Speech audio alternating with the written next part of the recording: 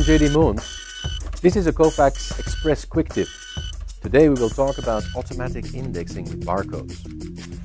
As an example, we will use patient records. We have this separator sheet containing 4 barcodes. They are department, last name, first name and birth date, representing the 4 index fields. Let's have a look how these documents look like as soon as we scan them in Kofax Express. So we click on the Scan All button, we feed the documents through the scanner, and as we get images in, automatically the barcodes are recognized, start a new document, a new patient record, and as you can see in the titles of these documents, the department, the name of the patient and the birth date is automatically filled out. Let's have a look how we have set up this application, this job in Kofax Express. The first thing we typically need to define in a job is the way you separate documents. Separation is defined in the Job Setup tab. There we have a drop-down button, Document Separation, and as you can see there is 4 methods to separate.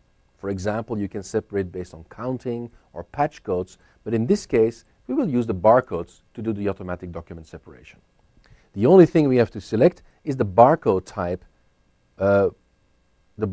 that we will use to separate on. This separator sheet contains barcode 39, one of the most popular barcodes in the document imaging industry. The next thing we have to do is also select the type of barcode you will use for indexing. Well, the barcodes that we use for separation will also be used for indexing, so in this case we use barcode 39 for indexing as well. Finally, the index setup.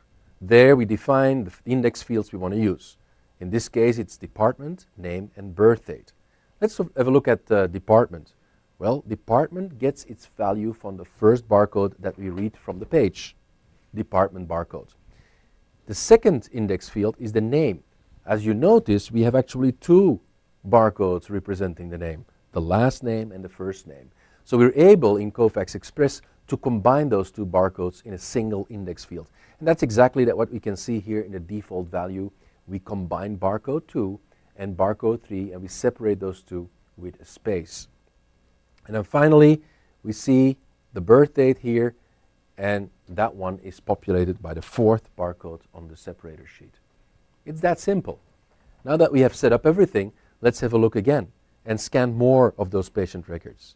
As you can see, as we read the barcodes, we say, okay, let's automatically start a new record.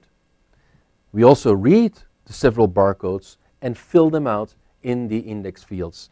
And therefore we see in the title bar appearing the correct the correct department, the correct name and the correct birth date for each of the records scanned. Thank you for watching this Kofax Express quick tip.